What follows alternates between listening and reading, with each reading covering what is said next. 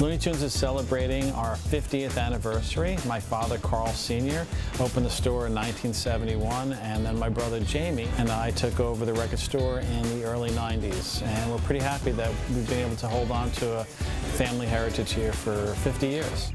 All genres of music: reggae, metal, blues, jazz, all different stuff.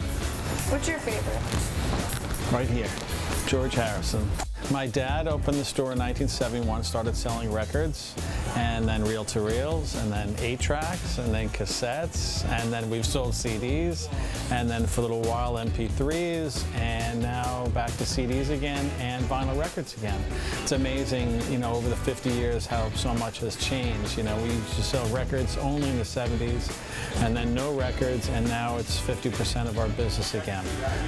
When I grew up, you know, I was with my dad when I was, you know, just a little kid working at his record store, and my whole life all I ever wanted to do was work in my dad's record store, and here we are 50 years later, and me and my brother and my father are still here.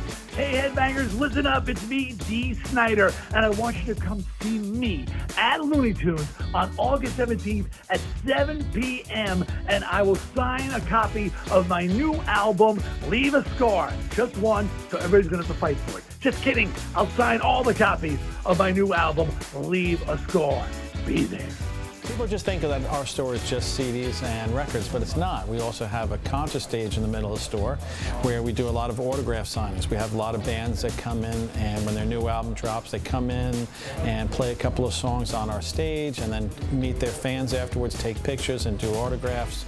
We do a lot of autograph signings and special appearances by bands. We have about 15, 20 other in-store events planned for the rest of the year. It's really the backbone of what we do, but not only do we do concerts and sell records, we also have CDs, DVDs, Blu-rays, stickers, hats, patches, posters, concert t-shirts, body jewelry, incense, candles, just a ton of different music-related items. It's really a good feeling to see kids and young people getting back into the vinyl, getting back into records. One of my favorite parts is when they come up and they're buying classic stuff, but when they come in and they're looking for like Dylan and The Who and The Doors and things like that, Hendrix, I mean, that's, to me, you know, gives me a good feeling. We love our customers. There's so many people that have been coming here for so long, and you know, they came and then they came with their kids, and now they're coming in with their grandkids. It makes us feel old, but it's wonderful that, you know, everybody loves music, and it's a beautiful art form that we get to share together.